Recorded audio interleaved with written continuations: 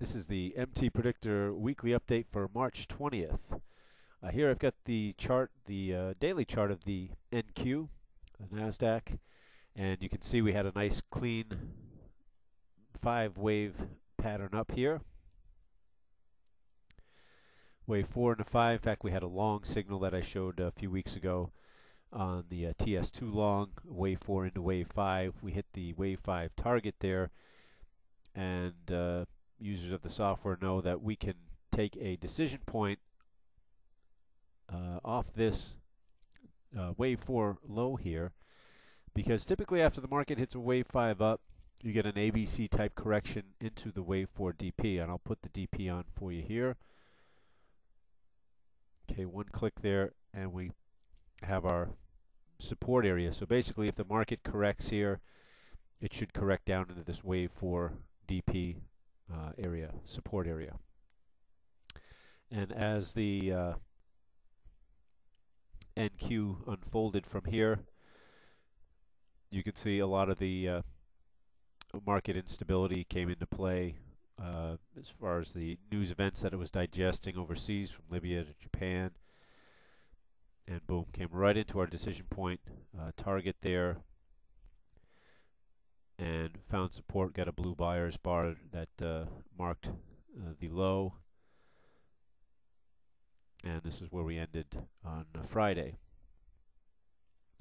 So we'll see now, does the trend that was in place prior to the correction continue, similar to what we had in gold a while ago, or does this decision point support area get taken out and a new trend is underway?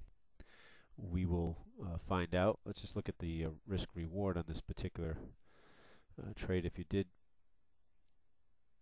take that, look at that, nice better than 6-to-1 risk reward on that. So a nice little daily trade set up for those that had seen that one. As far as the Dow mini contract here, the YM, it's come into, remember I put this wave 4 support area back last week. We were right here, had just come below the 50-day moving average. We hit the wave 4 support. It's come down. We've got a blue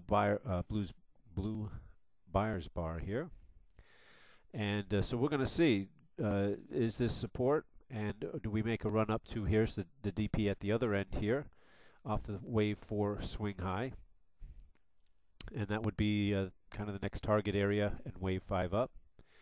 As you can see, the prior times here that the market has come down into these areas below the 50-day, there have been buying opportunities.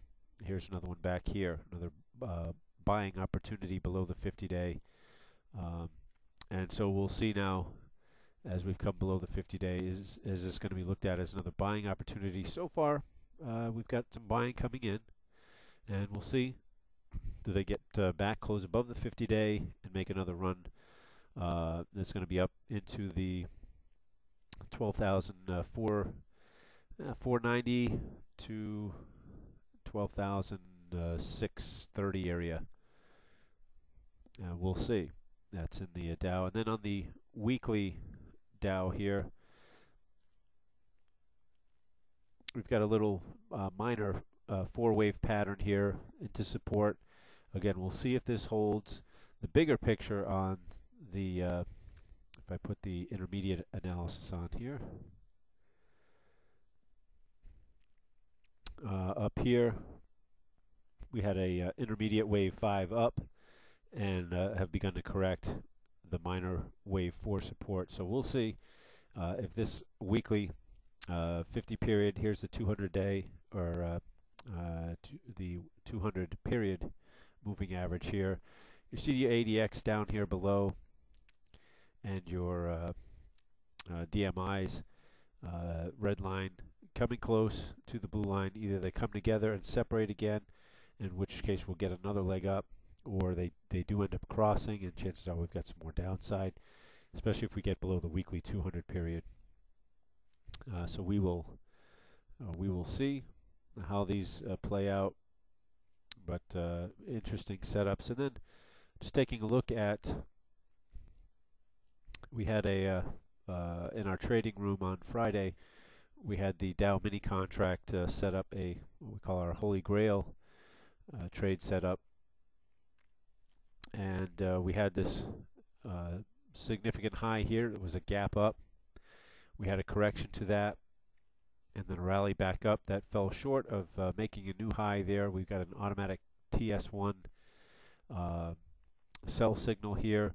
This is against the bigger trend, but this is what we call our Holy Grail setup, and many times this will set up against the typical or the existing trend. And if I just put the minor analysis on here, you see we had a nice little ABC pattern into this TS1 setup, which we like to see after this swing high here, the first correction, and then an ABC pattern unfold into a wave 2 basically is what we're looking for. So we put the analysis on this. Okay, it sets up our trade for us. Here's the first target. Now what we want to do when this is a potential Holy Grail trade setup is pass on the first target, and we're looking for the wave 3 down here, our typical wave 3 down. And now some in the trading room did end up taking this target here, and some allowed this to play out a bit.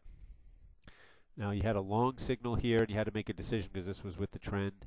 Some exited the short position at this point for, again, a little better than 2-to-1 risk reward there. But those that stuck with it, and at the time we said, look, you're going to end up being in this trade for a while. It was quadruple witching options expiration, and so there were a lot of things going on Friday. So we said, if you're going to stick with the trade, expect to be in it, you know, most of the day, and that was the case. But eventually, the market did begin to come down. Let me just drag the target here, and did hit the target there nicely. And we can redo the trade here, and you can see, for those that were able to stick it out on a Friday afternoon, were rewarded with about a 5-to-1. In this case, about an $1,800 profit on a risk of $375. So, nice day on Friday, especially if you were able to stick with that one. So that's the analysis for this week, and some updates from the trading room. And we'll take a look at the markets again next week, and kind of an interesting position in the markets here. Have we topped? Have we found support now and looking for the next leg up? We'll see. And we'll see you next week.